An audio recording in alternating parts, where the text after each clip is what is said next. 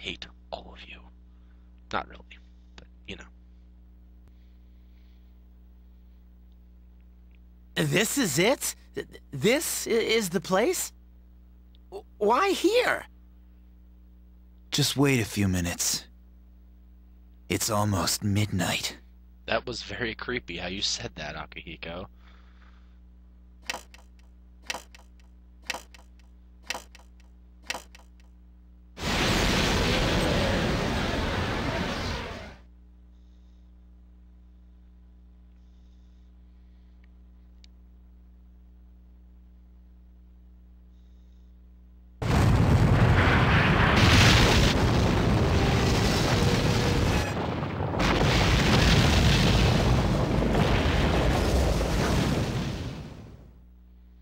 It's Impractical Tim Burton Tower. We haven't had one of those in one of my Let's Plays for a while. Unless you count in the other Persona 3 LP. And it's been like a day. But still, point is there.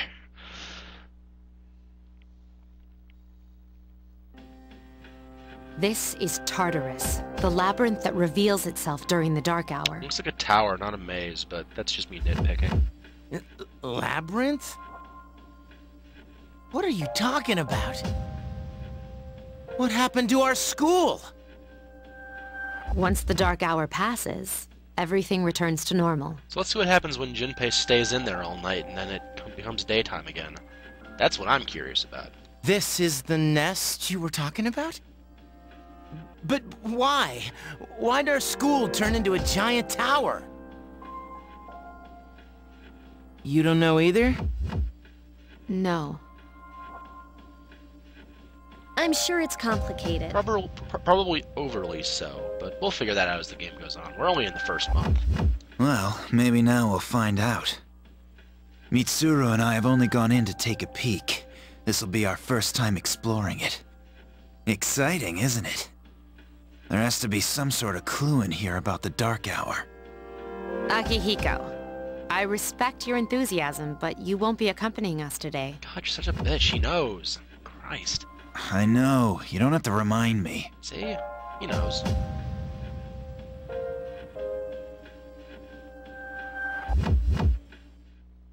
Thump thump.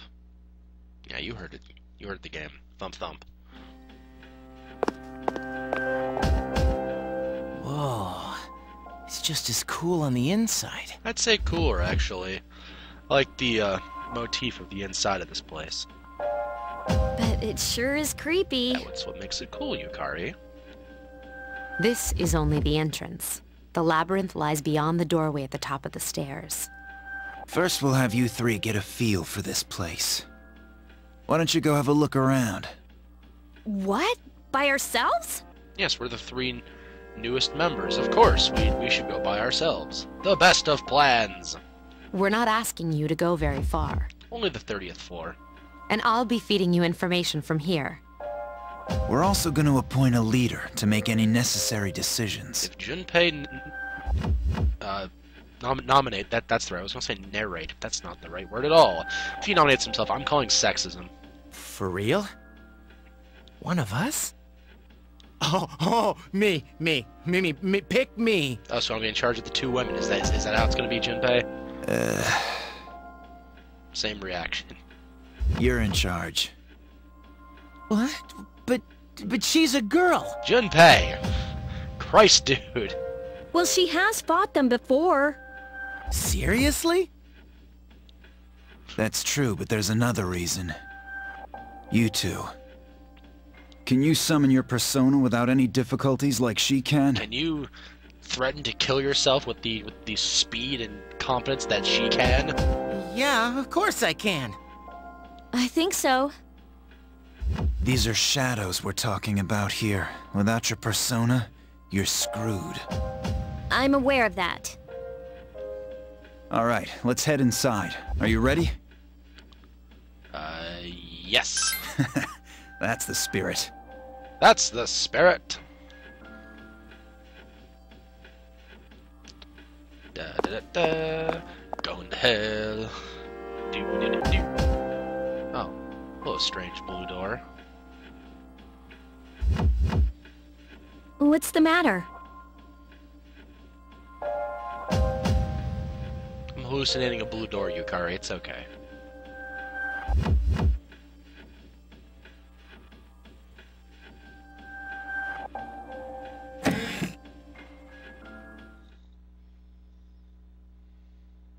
I wonder if the rest of them can see this door. I've been waiting for you. The time has come for you to wield your power. The game has officially started to where things will happen. The tower that you are about to venture into. How did it come to be? For what purpose does it exist? Regrettably, you are not yet capable of answering these questions. Then why did you ask me? The hell? That is why you must be made aware of the nature of your power. You have the wild card because you are the protagonist. I don't want to know. Your power is unique. It's like the number 0. It's empty, but at the same time holds infinite possibilities. You calling me nothing, Igor? What you doing? Don't have words. You are able to possess multiple personas and summon them as needed. And when you have defeated your enemies, you will see the faces of possibility before you. There may be times when they are difficult to grasp, but do not fear. Seize what you have earned. Your power will grow accordingly. Be sure to keep that in mind. My spare time will soon be scarce. But please, come again of your own accord. I'll tell you then about my true role, the manner in which I can best assist you. We'll see that later. Ah, but before I forget... Like later as in, like in 10, 15 minutes later. Do you recall when I mentioned another resident of this room? Yeah, I think so. Tell me, when you think of this person, what do you see? Now, this is that thing I alluded to in the first set. In Persona 3 Portable, in the female version in particular, you have the option of picking a male assistant for Igor, or the same Elizabeth female person. We're going to pick the guy, because it's different than the other playthrough in every way possible. I see. Then let's bring him out for a proper introduction. Oh, I was right? Or are there just two people you were waiting for me to pick the gender?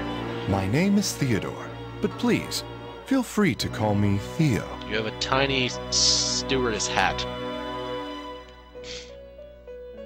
It's a pleasure to meet you. My assistant will aid you as well. Until then, farewell. Now there we had the option between Theo or Elizabeth. Elizabeth is the same girl from Persona 3, the regular one. She's basically an eccentric, clueless girl, and Hey, are you alright? Theo is an eccentric, clueless guy. Yeah, what's up? You look like a zombie. Brains?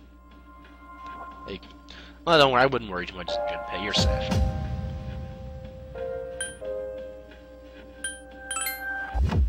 That's what you picked to dwell on? Yes. Makes me sound less crazy that way. Oh, I get it. You're trying to yank my chain here. See? I'm not crazy, I'm just a prankster. Don't worry, though. I got you covered whenever you need it, man. I am not a man. Well, I'm a man in. You know what I mean? You know what I mean? Yeah, whatever. Come on, let's go. So you almost caught me saying I'm not a man. Haha! I said it anyway. Damn. Oh, good. Status menus. This is our save point in this game. It's a clock. We can look at Mitsuo's bike. It's... sorry, I had Chinese food before I recorded. This we'll talk about later since we can't use it right now. But let's look at the options here. We have Orpheus, because Orpheus is basic and crap. It's weak against two things, which is bad. We'll be getting rid of Orpheus as soon as possible for something that doesn't suck.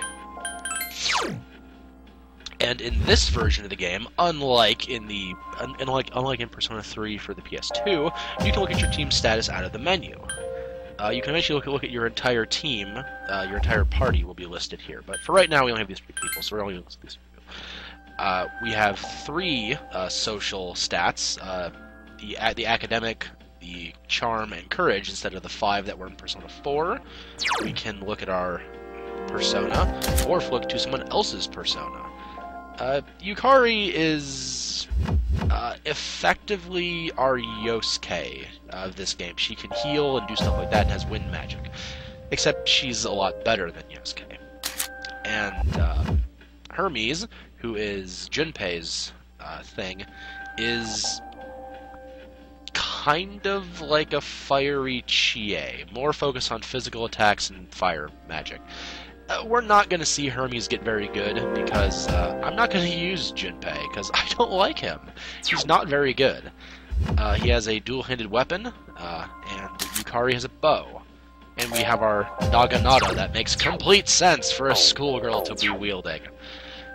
And we can use the skills of our party members from the menu. This game, guys, if you're going to get Persona 3, get Portable. It's so much better than the other one. They've fixed all the problems that I have with it. As a matter of fact, we're actually going to show another fix once I get into the dungeon. Sure. I guess I'll go into the demon door.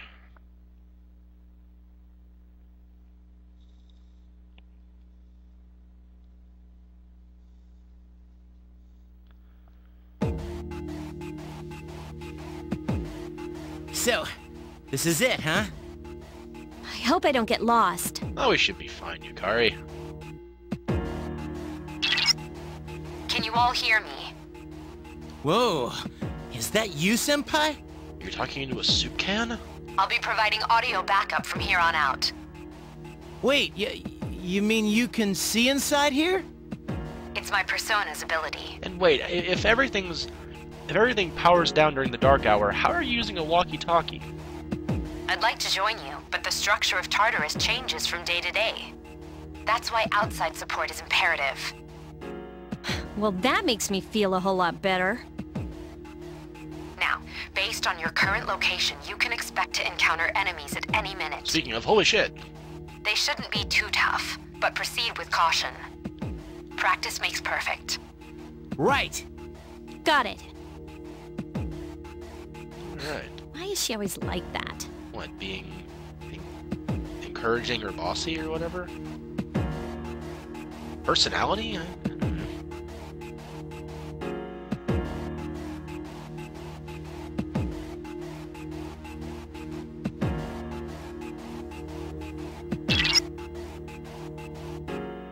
Yes, I know how to fight. I know how to fight. Trust me, I know what I'm doing.